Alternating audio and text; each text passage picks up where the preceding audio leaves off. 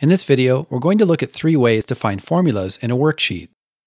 Knowing where formulas are is the first step in understanding how a spreadsheet works.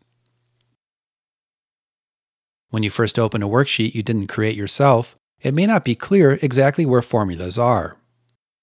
Of course, you can just start selecting cells while watching the formula bar, but there are several faster ways to find all formulas at once.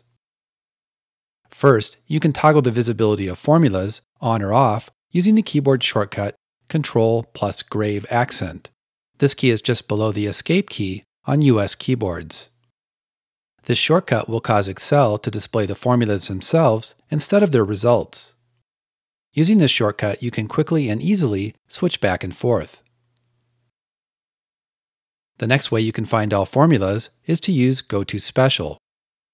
Go To Special is based on the Go To dialog. The fastest way to open this dialog box is to use the keyboard shortcut Ctrl+G. This works on both Windows and Mac platforms.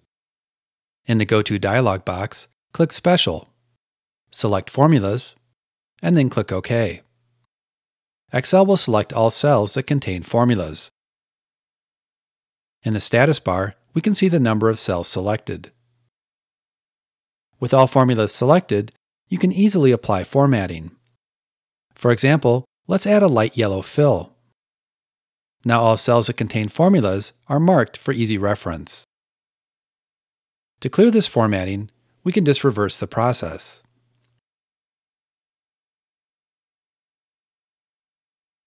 A third way to visually highlight formulas is to use conditional formatting. Excel 2013 includes a new formula called isFormula, which makes for a very simple conditional formatting rule. But that won't work in older versions of Excel. Instead, we'll use a function called getCell, which is part of the XLM macro language that preceded VBA. Unfortunately, getCell can't be used directly in a worksheet. However, by using a named formula, we can work around this problem. First, we create a new name called CellHasFormula. For the reference, we use the getCell function like so. The first argument, 48, tells getCell to return true if a cell contains a formula. The second parameter is the indirect function.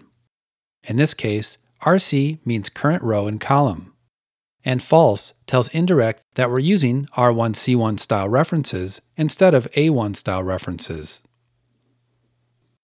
Now we can select the range we want to work with and create a new conditional formatting rule.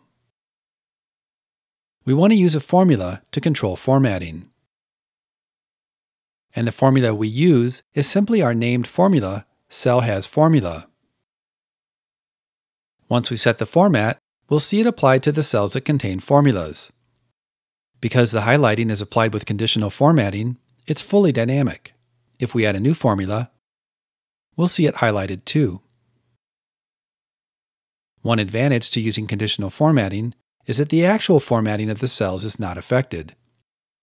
To stop highlighting formulas, simply delete the rule. The next time you inherit a new workbook, try one of these 3 methods to quickly and easily find all formulas.